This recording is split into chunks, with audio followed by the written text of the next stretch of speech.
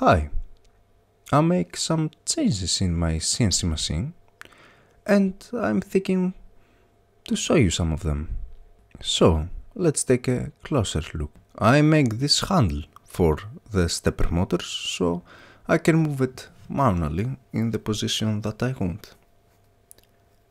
I install this emergency stop so I can stop the machine like that when it's running. And it's easy, of course, to undo this. Finally, one of the most important things in my CNC machine has been arrived. This is the famous 1.5KW Chinese spindle. It has a maximum speed of 24,000 RPMs. It is a relative quiet motor, and this version is the air-cooled one. So, okay, it's make a little noise more than the water-cooled. But by far, I'm very pleased with the results that it's give me. Okay, let's hear how it sounds in various speeds. This is about 6,000 RPMs. And this about 12,000 RPMs. This is around 18,000 RPMs. And this is maxed out and 24,000 RPMs. Now, this motor is controlled with a VFD driver. The VFD stands for Variable Frequency Driver and is this black box over here. This is the 1.5KW version 1, and let me show you how it works. You have to set the frequency you want, and this will be determine the speed that the motor runs. You can adjust, of course, the frequency to adjust the speed, and of course you can make coarse and fine adjustments. Now, the VFD have some power requirements that let me to choose a better switch, and also it generates a big amount of noise that is causing troubles in the signal wires, so I choose some capacitors to do the filtering.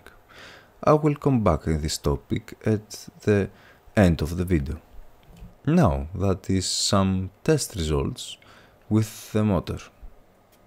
Can you guess what is that? It is my new robotic arm that is working correctly. It have the power to grab some items. The design is based on an item that I found on Thingiverse. Of course, I modified to work with my servo. And that's it. It's just for fun. A nice toy to have. So, let's go back to the breakout board to show you some tricks. The idea here is to explain you why I use a capacitor for filtering. And I will be using an oscilloscope to help me with that. Now, the spindle and the steppers is off, so what we see in the screen is a steady 5 volt, and this is the ground point. So let's open the steppers to see what's going to happen. So we are seeing about 0.5 volt peak-to-peak noise. This is nothing, it's gonna work like a treat. So let's open the spindle, and we are seeing some noise now. Let's measure it, and it's still okay. It's about 1.7 volts.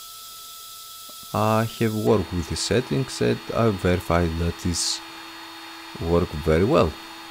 So I know what you're thinking. What if we remove the capacitor and work without it? What is gonna happen? Well, I'm glad you asked. We're going to find out.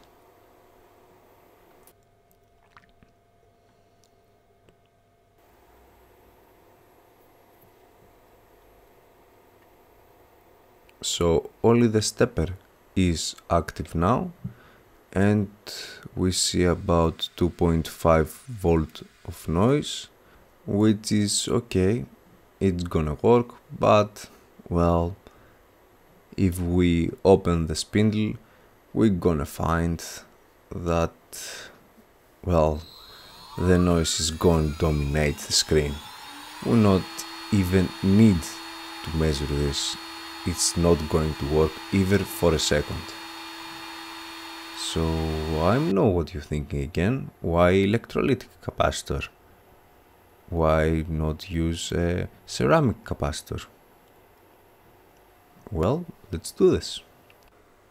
So it's working about the same, but the electrolytic is a little bit better, so I'm going to prefer this over the ceramic.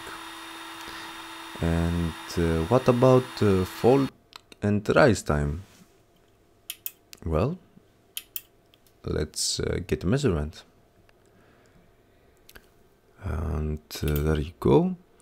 We're interested most in the falling time, because this is what the Linux CNC it's gonna register as limit switch hit, and it's about 0.5 millisecond.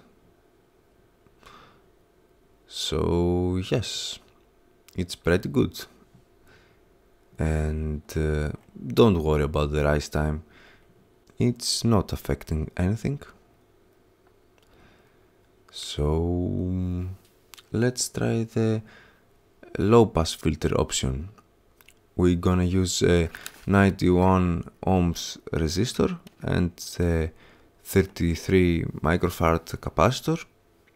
So we're gonna have roughly 100 Hz cutoff frequency. And wait a minute, what's going on? Something is not right here. It must be lower, not more. Aha! Well, let me chance. I probed the wrong side of this. And yes, that is the result that I'm looking for. It's about 1 volt. It's pretty good, but we are losing in the falling time. So, well, let me show you. Let's take a measurement, and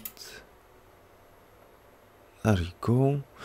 It's about 5 millisecond falling time, and this is very bad for limit switch.